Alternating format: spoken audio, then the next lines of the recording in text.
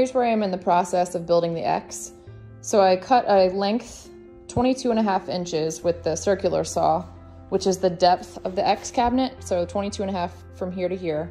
And then I set my table saw at 35.4 degrees, which is the angle I needed to cut for the bottom, which I did there.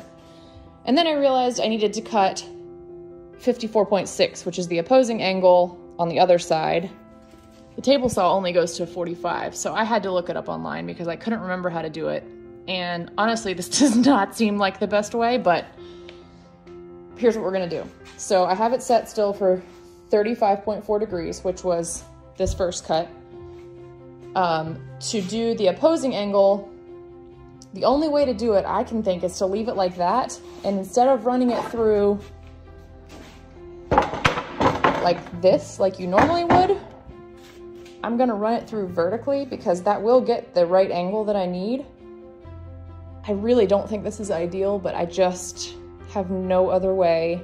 I have no other ideas. I don't know how to do this, so hopefully it works. If it doesn't, I'm gonna take a break for the day.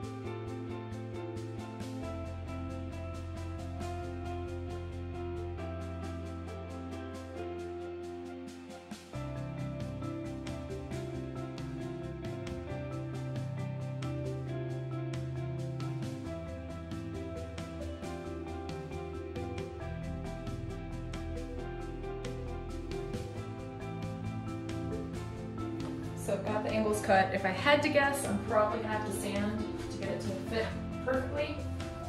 But, oh my goodness, are you kidding me? First time, are you kidding me? That's awesome.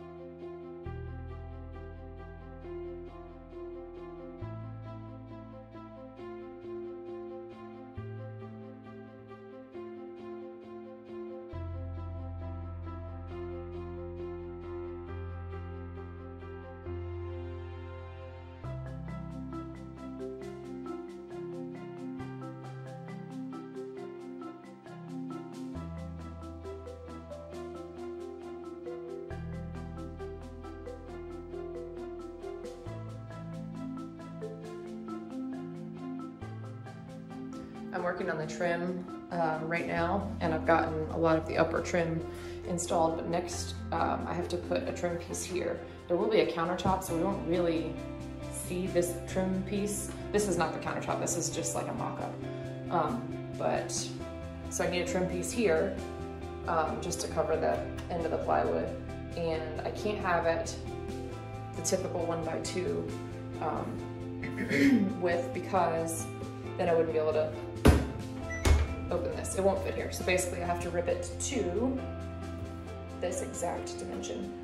So I'm taking a piece of plywood and putting it vertically on the table saw so I know exactly how thick, so I don't have to measure it. And then next I'll install that piece, and I get working on these verticals. I'm doing the X last because there's angles involved, and that's always fun.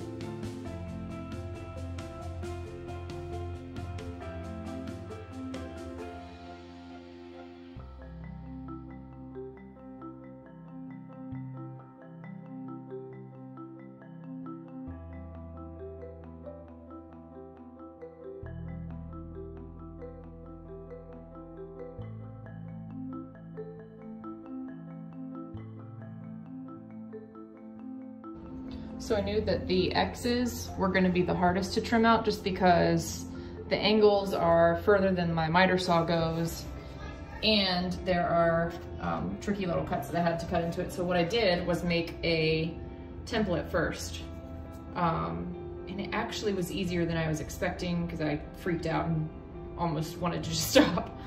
But here I've got it marked, so this is the top angle on both sides. You just flip it one way or the other. And this is the bottom angle with the little cutout on either side. And I cut the first one, and it is a perfect fit. I cannot even believe it.